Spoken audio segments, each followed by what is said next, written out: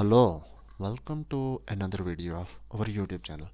Today we will learn how to create or install cPanel on VPS. First of all, you need to log in your cPanel as SSH.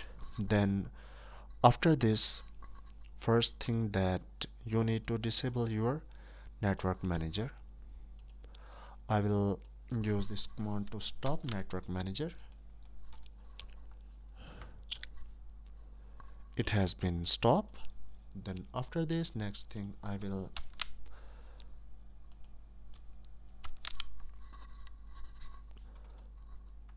off network manager. Network manager has been off. This is the first step after login your VPS. Now the next thing that you need to do is you just need to run this command in your server and hit enter.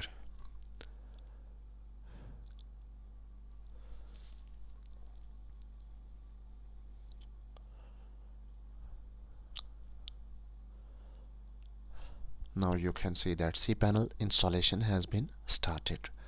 Now I would like to pause video until this installation has been complete. It takes some time.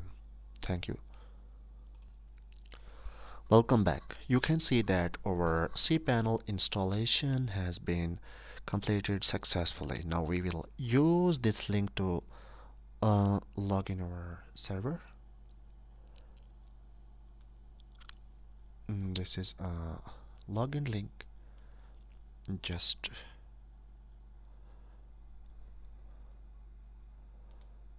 copy and paste it in our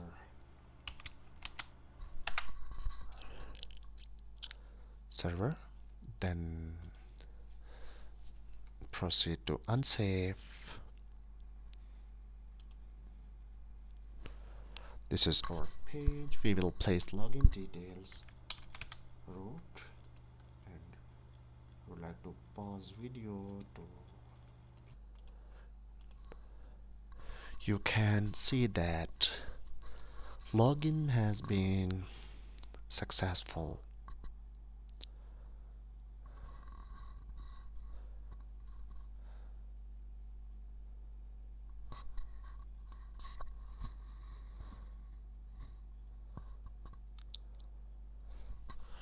Now he asked for agreement.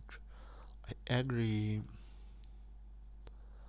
And then log into your cPanel store and I can cancel and exit. This is a server cPanel installation. In next videos we will also create more useful videos where you can get more details. Here I show you what can you do here.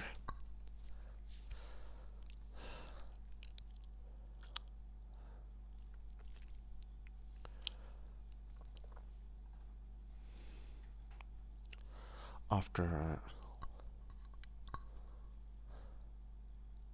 log into your server, here you need cPanel license.